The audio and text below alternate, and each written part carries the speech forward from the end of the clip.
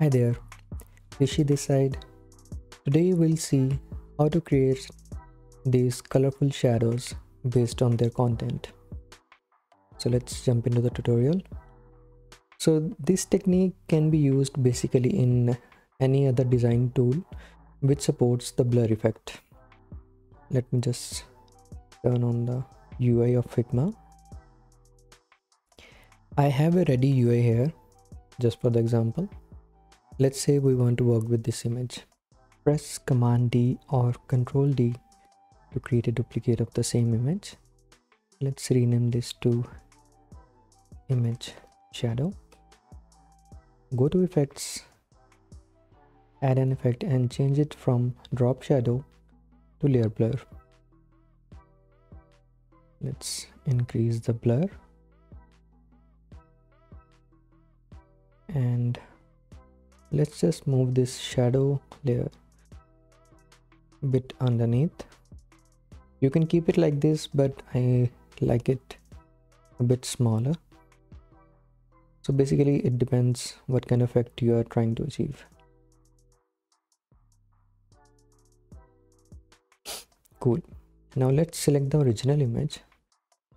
To give a bit more emphasis on the shadow, let's add a couple of effects on the original image itself.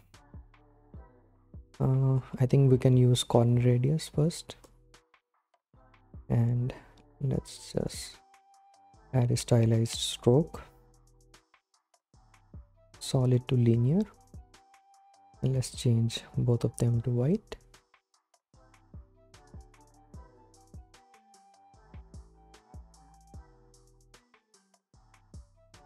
Something like this. Now we can reduce the overall stroke a bit. Let's say maybe 40%. Let me zoom in a little bit. This is how it will look. Now let's add an effect here. The effect would be inner shadow. Let me just show you how it looks with 100% opacity. So right now it's in positive y-axis. We need to bring it down, so let's move it from positive to negative y-axis. Let's just say minus 16 pixel and increase the blur to maybe 32, and now we can reduce the opacity to maybe 16 or a bit more. A very subtle inner shadow. Let me just turn it on and off and show you the difference. Very subtle, but it pops the shadow a bit more cool. Now let's say you want to create a couple of more images like this. So let me just pull these two layers out and let's just create a component out of it. Press Command Option K, or you can just click this symbol, create component, and let's call it glow image. And let's just check our constraints of the child elements. Both should be scale.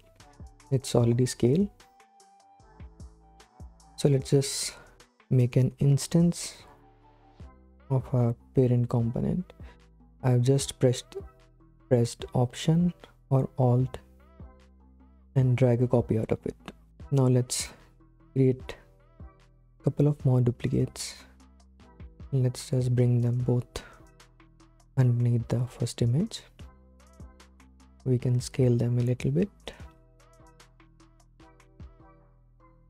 Let's move them out a bit. Select everything. I'm putting them in a group, center line them. Let's call them thumbs. Okay.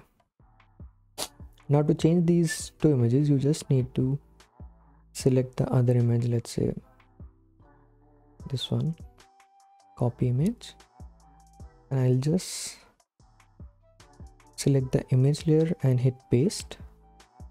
Similarly, I'll do the same thing on the image shadow layer. So now you can see my shadows are updating according to the original content. Same thing we can do with the other image. Maybe this one.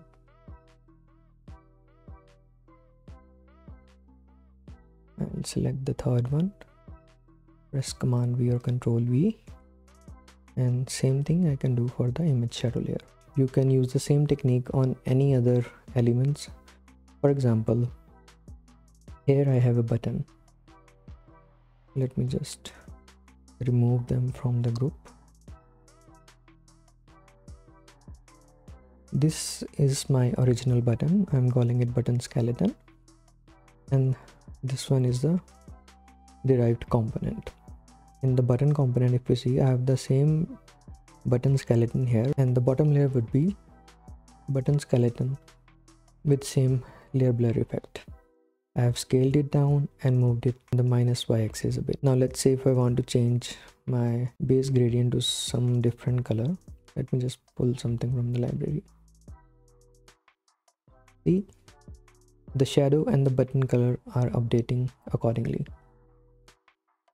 Similarly, you can use the same technique in the icons as well. Let's say I have a 64 pixel icon set which have different icons. I can drag them out and create a nested component and call it glow icon.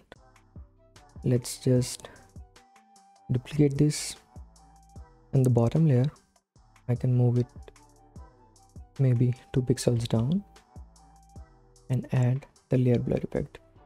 You just need to play around a bit with the positioning and the amount of blur you want to show. So right now I think it's a bit more. I can move them up 1 pixel. Now the beauty of this approach is I can have multiple instances of the parent component, and in between them, if I want to replace the icon with a different icon, I can just select both of them and replace it.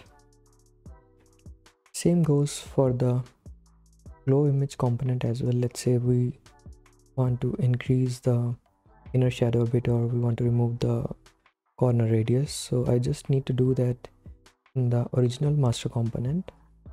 I can reduce the radius, I can increase the inner shadow.